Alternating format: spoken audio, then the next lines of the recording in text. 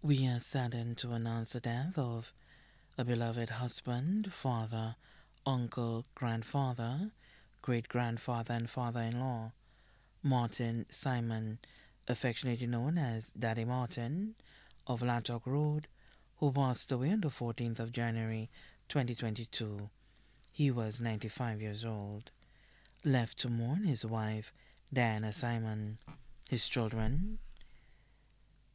Leocetra Sandhill and family,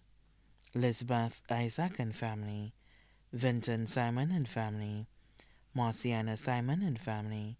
Martin Simon Jr. and family, Bertha Dovey and family, Desmond Simon and family, Desrin Gangaram and family, Andrina Simon, Vivian Simon and family, Dion Simon and family, Derek Simon and family, daughters-in-law, Estefany Simon, Sharon Hackett Simon, sons-in-law, Stuart Dovey, Kabala Gangaram, 22 grandchildren, Vinan Keanu Evans, Jadrian Simon, Genesis Simon, Roana Khan,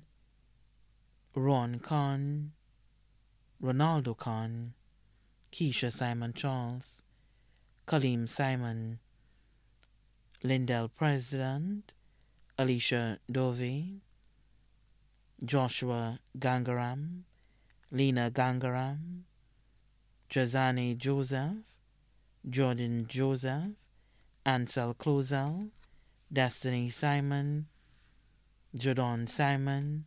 Eleanor Pierre, Joycelyn Sandhill, Marcia Sandhill, Wayne Sandhill, Wendell Sandhill, 9 great-grandchildren, Jaden Evans, Kai Charles, Kean Charles, Devon Charles, Alicia Sandhill, Victor Sandhill, Kadia Sandhill, Saria Sandhill, Waynell Sandhill, sister Doreen Simon and family, children of his deceased sisters, Constant Morris, Gida Simon Arthur, children of his deceased brother, Ezekiel Reddock Simon, cousins, children of deceased Helenette Hazel and family, Sheila Hazel and Dorothy Hazel, Ronald Hazel and family, Henry Brown and family, Aubrey Hazel and family, sisters-in-law, Sandra Callender and family, Angela Callender and family, Del Leo and family, Kathy Busby and family,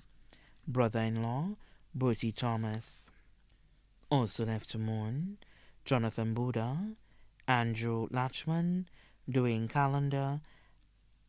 Addison Callender, Heidi Callender, Sharon Callender, Elias Paul, Rose Hazel,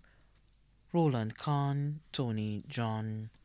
the members of the Cassius Fishermen's Cooperative Society, the members of the Holy Trinity Anglican Church, especially the Home Visitation Ministry,